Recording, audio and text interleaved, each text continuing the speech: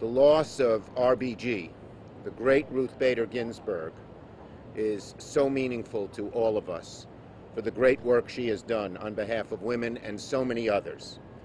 I feel a special neighborhood pride in Ruth Bader Ginsberg. She went to Madison High School, which I attended as well, and we feel her loss.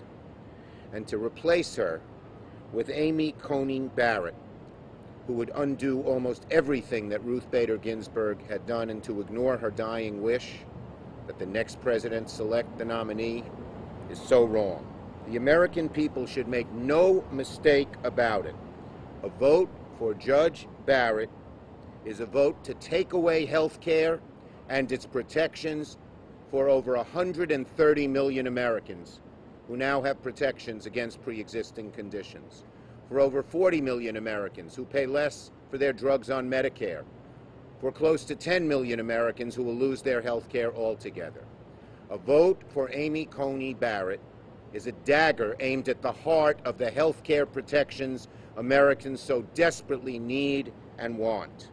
Just about everything that America believes in and stands for when it comes to issues like health care and labor rights and LGBTQ rights and women's rights, Judge Barrett stands against all of that.